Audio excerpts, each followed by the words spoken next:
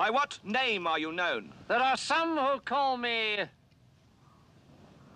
Tim. Welcome to another episode of Timmy Talks, the channel where we talk old school magic.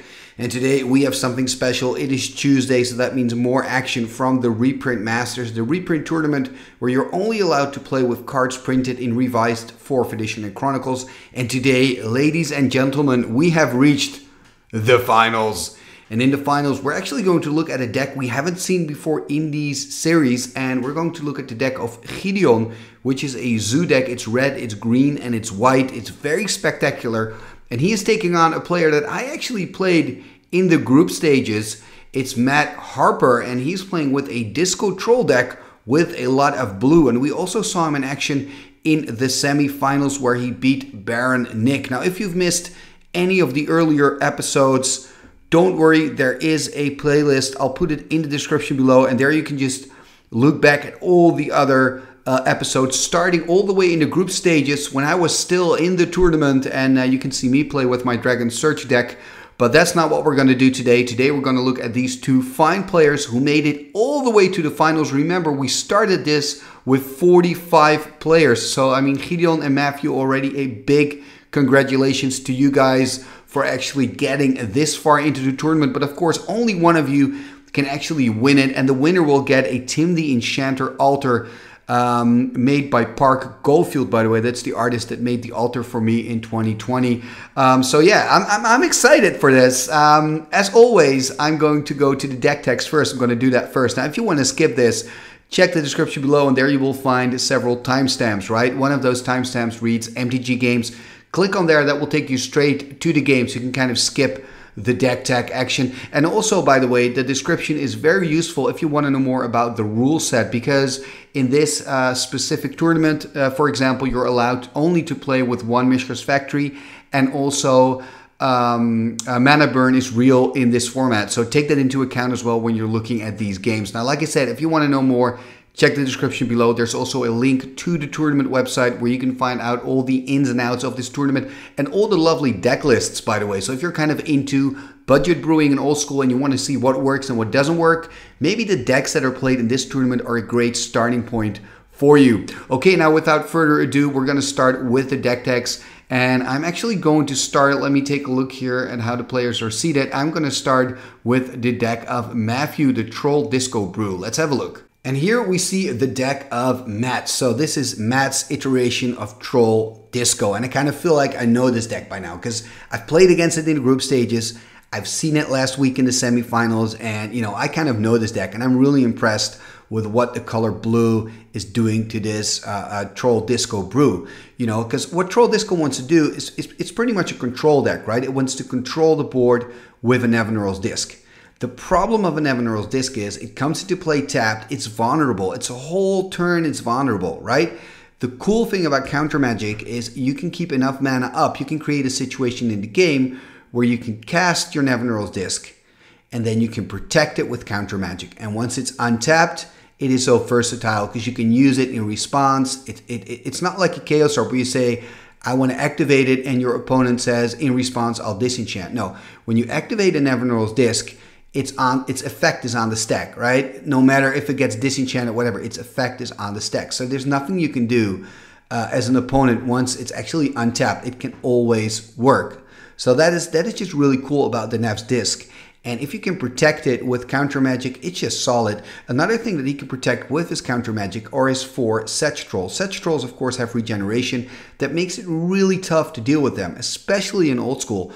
Like Terror is a great answer. We see that in Matt's deck. I know it's not the Gideon's deck because he's not playing with black. Another great answer is Swords to Plowshares, right? Swords kills it. And I do know that Gideon plays with Swords, but Swords is always also quite easy to counter with the Spell Blast, right? Spell Blast is 1 blue and 1 to counter Swords. So I think the counter magic in Matt's deck are really about protecting his own threats and not as much as countering the threats of his opponent. So it's more about protecting his own resources, really.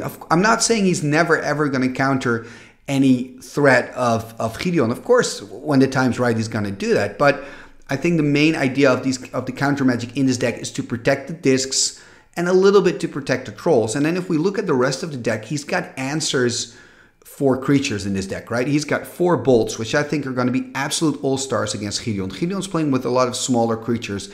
1 red, 3 damage to any target, that's golden. Savannah Lions, Elvish Archers, all those creatures, kill, kill, kill. On the end step of Gideon's turn, untap, he's got all the mana again. You know, it's just an easy fix. Also, Terror here is going to be very powerful. Instant speed, creature removal, 1 black and 1.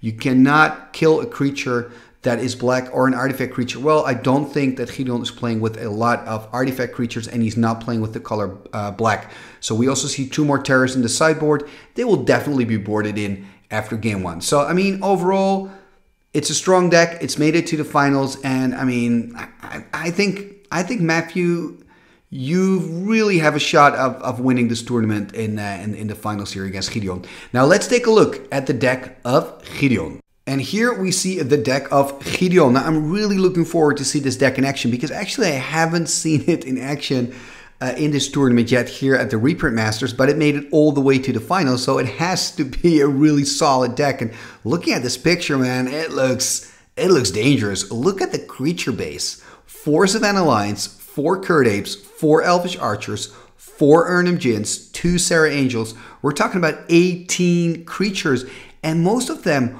are 1 or 2 mana drops. So, I mean, this deck is going to get out of the gates. And then when we look at the rest of the deck, we see Giant Growths, we see Swords to Plowshares, which is almost a weak card in this deck, right? Because you're giving your opponent life. But of course, it's great removal. So we see Swords to Plowshares. We see 4 bolts that can be used again as damage as well. We see Disintegrate, 2 fireballs. We see a fork. That fork can be a killer also. I wonder, by the way, if Gideon can succeed in using the fork to fork a counterspell, and by that way countering a counterspell. That would be great fun. I mean, fork by many is called red's counterspell, right? Also being, in this case, 2 red and counterspell being 2 blue. So there, you know, there are some similarities there, but I find it really nice to see fork. It's just such a cool situational card that can be so good, and sometimes can be just sitting in your hand. You're like, why am I playing this? But it can just be so good sometimes. But I think what Gideon wants to do here, and the reason that he's, for example, not playing with Llanowar Elves, he's really playing on curve. What he wants to do is every single turn tap his mana sideways, play out a creature threat, and attack, right? So turn 1 Savannah Lions, turn 2 Elvish Archers, turn 3 maybe Curd Ape and an Elvish Archer, right? Turn 4, he's got 4 mana. Let's play out an Urnham. Turn 5, if he has it, let's play out a Serra. If he doesn't, let's attack. Play some Giant Growths. Play some direct damage. I mean, this deck wants to do business. This is not a deck that is going to sit back and wait for it to happen. No, this deck is going to make it happen, right? So it's really up to Matt to try to get under the pressure that this deck is probably going to put on him from turn 1. So this looks like a really tricky deck to play against. I do think if Matt is able to stabilize, for example, play an Earthquake at the right moment, play some Terrors and Bolts to make to kind of stop the bleeding, right? And then get that disc out, protect the disc with a counterspell, untap and destroy the board.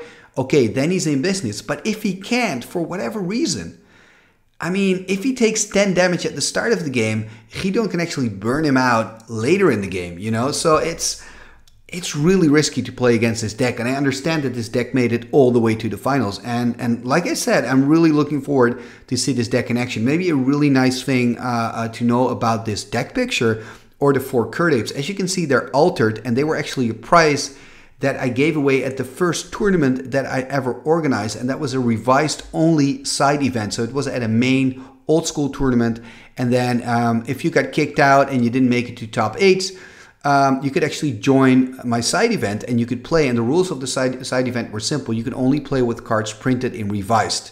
So it was a revised only duel, and the winner of that duel got these beautiful altered Curd Apes. So it's really cool, Gideon, that you put these Curd Apes in your deck. I really appreciate it. I like it, man, and I'm looking forward to see these apes in action.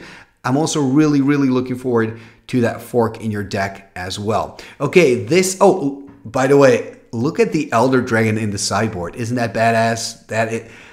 Gideon, I love that, man. I love that, man. Fantastic detail. So this is the deck of Gideon. We've seen the deck of Matt. Now let's go to the finals of the Reprint Masters. Game number 1 of the Reprint Masters final. Who's going to win this? Matt on the right, starting with the Taiga, and Gideon on the left, starting with a Savannah. And yeah, there is a Mishra's Factory pass turn. Mishra's Factory restricted, by the way, in the Reprint Masters. You can only play with 1. And he's animating it, attacking. That is pretty risky. There we see a Shatter taking care of the factory. It does kind of show the intention of Gideon and what he wants to do with his deck. He wants to attack, attack, attack. He wants to play very aggressive. There we see land drop number 4 from Matt. And a basic mountain and a pass turn here. Wonder if Matt can maybe find a Sedge Troll. Ooh, he's not even finding a land here. Passing turn. There we see basic force, makes it 4, casting an Urnum Jinn 4/5 creature from Arabian Nights. He can start swinging in with that. Will we see a disc? There's the Nevinyrral's disc. Of course, it is risky because there's no counter magic up for Matt.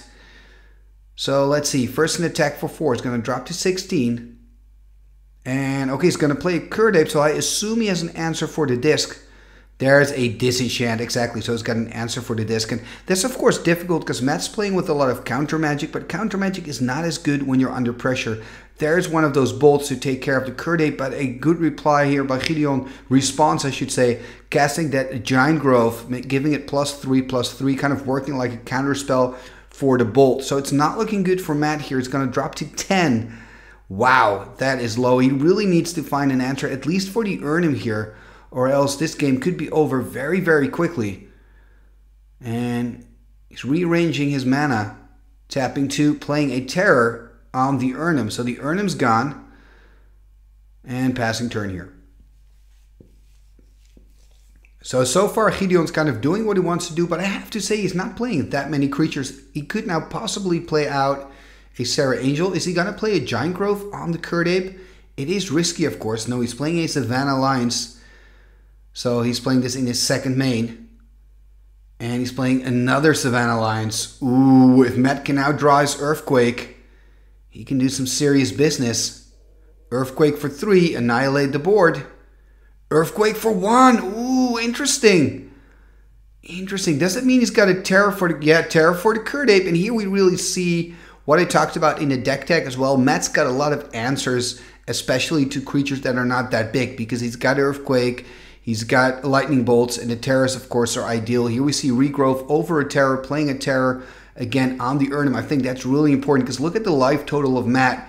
Matt's on 7. There we see Regrowth, Urnum, playing Urnum. Wow. And again, the threat is on the table. There we see a Recall, so he's probably going to get back the Terror again. Going to discard Wheel of Fortune. Ooh, that is interesting. Probably doesn't want to play Wheel because realizing he's just going to put more threats into Gideon's hand.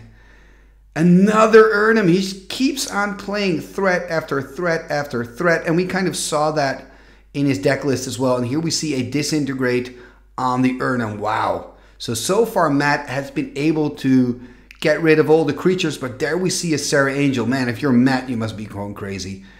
And I think the big thing... Oh, Shivan Dragon. I love this. Shivan Dragon, Serra Angel together on the board. What more can you wish for?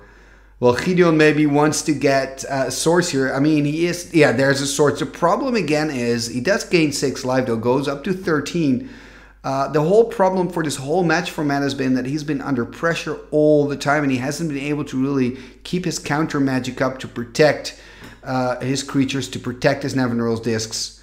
And that's been the main issue for him here. There we see a Demonic Tutor. I wonder what he's going to tutor for. I mean, it really depends on that one card in hand, right? Ooh, we see a Fork. Wow, a Fork on the Demonic Tutor. This is so sweet. So he's forking it. I wonder if Matt can counter. Well, he was looking at that one hand, but he's not countering. So the way this works is that now Gideon's Demonic Tutor resolves first, right? So he's first going to look for a card, and then Matt can look for his card. And but in this case, I think because Gideon isn't playing with any counter spells, right? I think that Matt can just continue with searching for his card with Demonic Tutor. But we first see Gideon kind of looking up his card, and this is kind of insane, isn't it? Like. This is why I like Fork. A Fork on a Demonic Tutor. You don't expect that to happen. And there you go. So there goes Matt. So the first Demonic Tutor of Gideon's side has resolved. And now Matt's going to look for his card. Crazy stuff here at the finals of the Reprint Masters.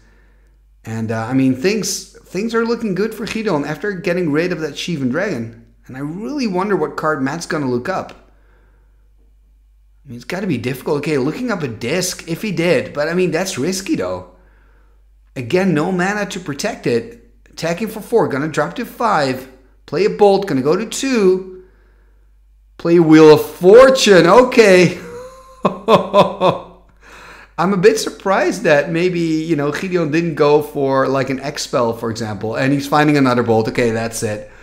Wow, what a first game. This promises to be a really good final, and now both players are going to dive into their sideboards, and man, I have to say the deck of Gideon is impressive. It's so aggressive. He's got so many creatures, you know, it's crazy. Okay, so we'll let these players sideboard, and we'll catch back up with them in game number 2. Game number 2 at the Reprint Masters. So Gideon's up 1 game. Look at that. Matt's taking a mulligan. That is not a great start because he's already down 1 game. He has to win this one to keep an eye on the prize. Remember, it's a best of 3 at the finals of the Reprint Masters. And no 1-drop by Gideon. This surprises me a little bit. I believe he plays with 8 1-drops and 4 2-drops, but he cannot find either of them. And there is another land. Not much happening from Gideon's side, not much happening from Matt's side. They're just building up their land base here at the early stages. There we see a Sedge Troll from Matt, so that's something of a threat, taking a damage from his own city. Responded with a quick Swords to Plowshares, and there's a force. Will we see an Urnham Djinn here by Gideon? No, he's just passing turn. There we see a Blue Swords and a pass.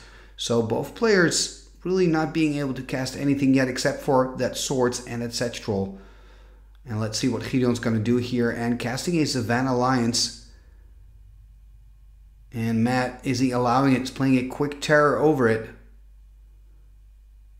And there's an Underground Sea. And Terror, of course, I mean, that's a good answer. But yeah, you'd rather want to have a Lightning Bolt for your lines and a Terror for this beautiful Serra Angel. Tapping 4, probably. Ooh, Control Magic. That is sweet, taking over the Control Magic. So these came from the sideboard of Matt, so he did decide to board them in. And let's see what Gideon can do here. I believe it's a beta Control Magic, by the way.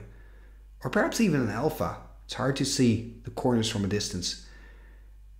Let's see what Gideon can do here. If he has a Disenchant, I'm sure he would have played it already. Tapping 5, another Serra. Ooh, Disintegrating. This is great news for Matt. This is what you want to do, right? Because now it's a 2-for-1. So Gideon has lost a Disintegrate and a Serra Angel. 2 great cards to 1 Control Magic. And here we see a Nevinyrral's Disc. And I really like this line of play from Matt as well.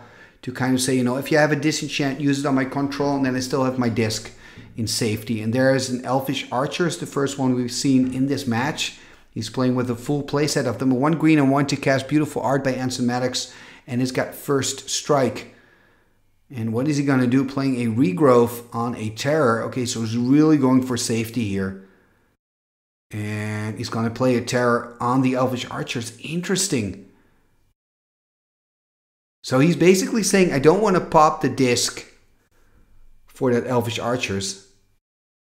And instead he's choosing to get back the Terror. Ooh, here we see another Demonic Tutor. Not a fork this time from Gideon like we saw in game number 1.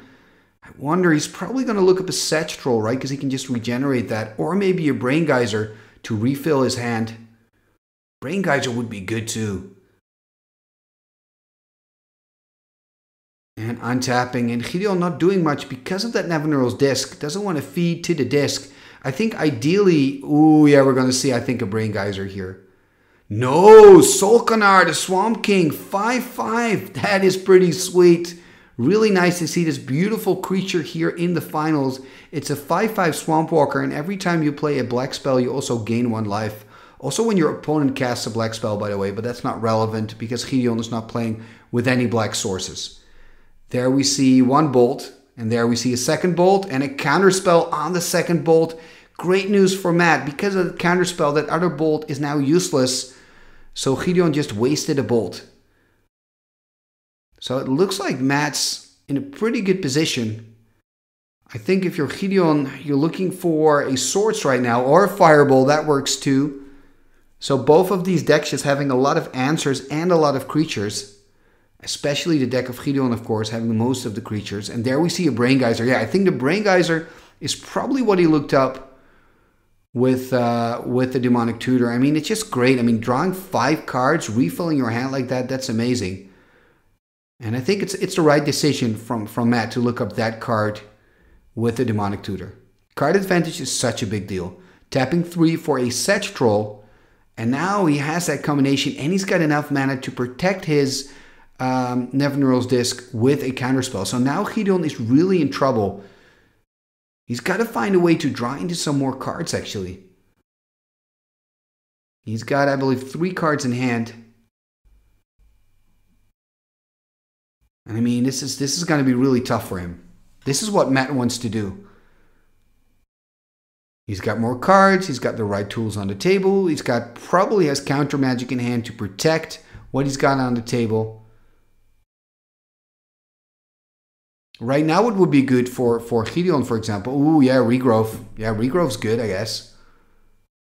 Takes back a Disintegrate. Casts a Disintegrate for 3 on the Sedge. Counterspell. And this is that kind of protecting what you have scenario that I talked about in the deck as well. As soon as Matt has got enough mana open to cast a disc, cast a troll, and have enough lands to protect what he plays with the counterspell, he's pretty much solid, right? And that's exactly what we're seeing right now. Swinging in for 3. Gideon's going to drop to 12 here. There's a Bolt. It's going to drop to 9. There's a Bolt. It's going to drop to 6. That means he's now going to drop to 3. Does he have another one? Another. Okay. Wow, man. You had a lot of bolts there, Matt. Anyway, this second game goes to Matt. Well done. And that means we're going for game number 3 to find out who's going to win the finals of the Reprint Masters. Game number 3, the decider. Who's going to win the Reprint Masters? We'll know after this game, man. Exciting stuff. The winner gets a really sweet altered Shivan Dragon. And there's a Savannah Lines. And of course, a Timmy Enchanter altar as well. So that's a Prodigal Sorcerer completely altered to look like Tim the Enchanter. And let's look at the match now. Matt's starting with a second Underground Sea, so he can counter now. And there we see that Savannah Line. So finally an aggressive start by Gideon. This is something I expected in game 1 and 2. But still, not more creatures than that. And there we see a Demonic Tutor. And yeah, I mean, Matt keeps finding those tutors. That must be pretty nice. Maybe he's even going to just find a land, because it looks like he's a little bit dried up. Although, maybe he just wanted to first play Demonic, see if there were any responses, and then play a land. So he's playing a Volcanic Island.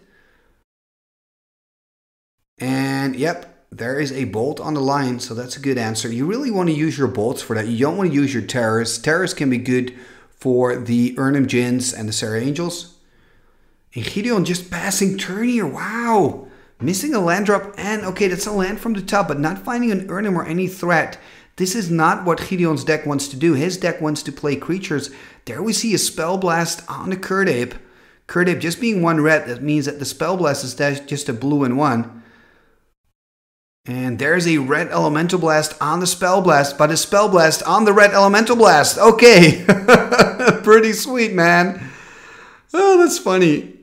2 Spell Blasts to counter 1 Curdape. But of course, it's also good news for Matt that that red Elemental Blast is out of the way. And there we see an untap of that Nevinyrral's Disc. And this is kind of what Matt wants, right? An untapped disc, kind of have that control. He now has a Mishra's Factory that he can use to swing in with. There's a Swords, though, as an answer. Will there be a counterspell? There is a counterspell. Another Swords. Again, this is not ideal for Gideon, using 2 swords on the 2/2 creature, knowing that Matt plays with Sedge Trolls. Remember, Sedge Trolls have regeneration. You can't get rid of them with Lightning Bolts. So you really want to use your swords on that, and your Lightning Bolts, or maybe even your Disenchants on the Mishra's Factory. Ooh, a Brain Geyser! This is huge for Matt here. He was already in a good position with that untapped disc, and now he's going to draw into loads of cards. If he can find a Sedge Troll in there, he can just play out the Sedge, and he can kind of do what we saw him do in game number 2 here. Are we going to see a counterspell on the Curdape? No counterspell. I wonder if we're going to see a Sedge Troll here. I'm kind of expecting it. Tapping 3. There is the Sedge Troll. Remember, 1 red and 2 to cast. And there's a quick Swords Does he have counter magic to protect it? I believe so. Oh, Terror on the Curd Ape. Wow, I was expecting Matt to counter here. Terror on the Curd Ape. Kind of clearing the board here. This is good news for Gideon. There is an Urnham Djinn. Again, not a counterspell. And remember, Matt just played that Terror on the Curd Ape. Passing turn. Of course, he still has a Nevinyrral's Disc. He's going to take the damage first. Still on lots of life. Going to drop to 17. Nothing to worry about here on the side of Matt. But it's not as great as it was. Preferably, you would want to play another Satch Troll here. Taking more damage. Doesn't want to use the disc still. And of course, for Gideon, this is fine. He's like, you know what? I'm just going to keep attacking, not playing out anything else. I'm winning as is. He's going to attack again. And now Matt is deciding to pop the disc. But he's already taken 8 damage. And there we see a Savannah Lion. We do see a Lightning Bolt on the Lion. Wow, I thought after the Brain Geyser of Matt that he would have the upper hand. But that scenario kind of changed here. And now both players having nothing on the board except for a lot of lands. Especially Matt there. Seems that he's drawing into a lot of lands. Passing turn. So he's on 13. Gideon's on 19. And it's 1-1. So the winner of this match will win the Reprint Masters. Here we see a Circle of Protection red from Gideon. And there is a Sarah Angel. Are we going to see a counterspell? No counterspell. Maybe Control Magic? I do know he boarded those in. Gonna tap 4. Control Magic. Okay. So this is good news here for Matt. And he plays a Nevinyrral's Disc. And this is great news. Like, even if Gideon has a disenchant, of course he's then going to disc to control, but he'll still have... Yes, he's going to disc to control, but Matt still has a Nevinyrral's Disc. Pass turn.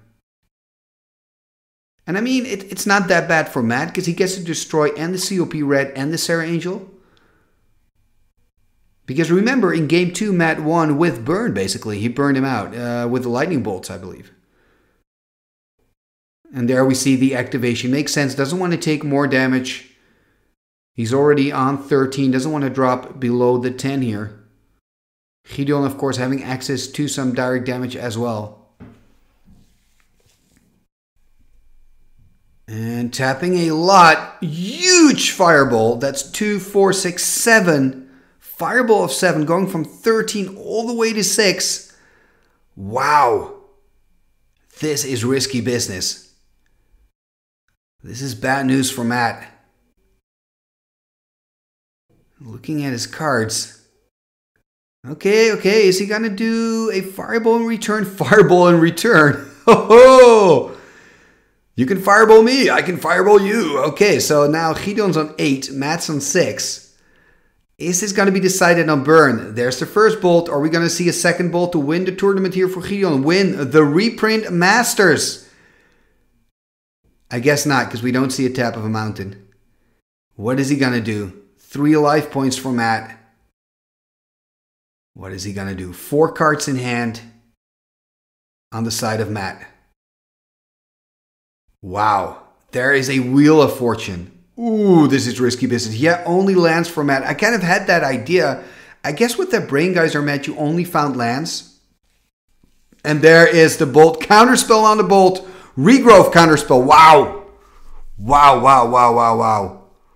That is crazy. That is crazy. Wow. So this was it. This was the Reprint Masters. And what a beautiful final. Thank you, Gideon. And thank you, Matt, for delivering these sweet plays. I mean, Fork on Demonic Tutor. Great, man. And also thank you to all the patrons and channel members for participating in this tournament. Like I said, we had 45 wizards battling it out. Gideon, you get this cool Shivan Dragon, and also you'll get the special Timmy, the Enchanter altar sent to you as well. Whenever you win a Timmy Talks event, you get one of these altars. There are only 25 made, and there will not be made anymore. So it's just going to be those 25, and now you own one of those unique altars. And actually, the Shivan Dragon altar is made by Frank, by the way. He's also a patron on the channel. Okay, wow. Whew.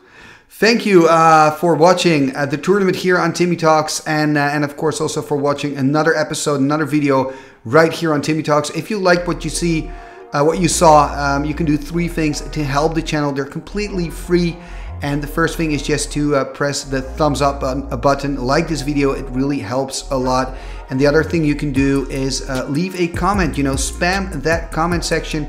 Also feel free to ask a question, to give your opinion about the decks or a specific play.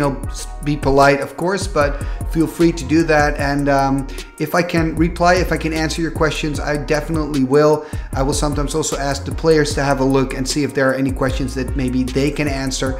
So those are 2 things that you can do. And the third thing that you can do to help the channel that's completely free is, of course, become a subscriber. So if you're new to Timmy Talks, welcome to the channel. I hope you've enjoyed this first video. And you can hit that subscribe button. That really helps, because it shows YouTube that you appreciate the content that I make. And that means that YouTube is gonna put my videos into feeds more YouTube users that are interested in MTG content, right? So all those things help. And there's one other thing you can do, and that's actually becoming a patron of Timmy Talks. And by becoming a patron, you're also supporting the channel financially, and you're basically keeping Timmy Talks afloat. Now you can do that by visiting the Timmy Talks Patreon page. And you can already sign up starting with $1 a month. And the cool thing is, when you sign up, you can also join these Timmy Talks events, but you also get access to the Discord. You're gonna get a Timmy Talks pin of the channel. I'll send it to you. And all sorts of stuff. So maybe it's something for you. Consider becoming a Patreon. I would really appreciate it. So you can have a look by clicking on the info card that's probably appeared by now. So click on there. That will take you to the Timmy Talks Patreon page, and you can have a look. And for now, I would like to, for one last time, thank you for watching another episode right here on Timmy Talks, the channel where we talk old school magic. And let's go to the end scroll. What shall we do with the drunken sailor? What shall we do with the drunken sailor? What shall we do with the drunken sailor? Early in the morning, way hey and up she rises, way hey and up she rises, way hey and up she rises. Early in the morning, put him in the longboat until he's sober, put him in the longboat until he's sober, put him in the longboat until he's sober. Early in the morning, way hey and up she rises, way hey and up she rises. She rises early in the morning. Pull out the plug and wet him all over. Pull out the plug and wet him all over. Pull out the plug and wet him all over. Early in the morning. Way hey up she rises. Way hey up she rises. Way hey up she rises early in the morning. What shall we do with the drunken sailor? What shall we do with the drunken sailor? Put him in the scouts to the hood, my son. Put him in the scouts to the hood, my son. Put him in the scouts to the hood, my son. Igitus figitus sumba kazee.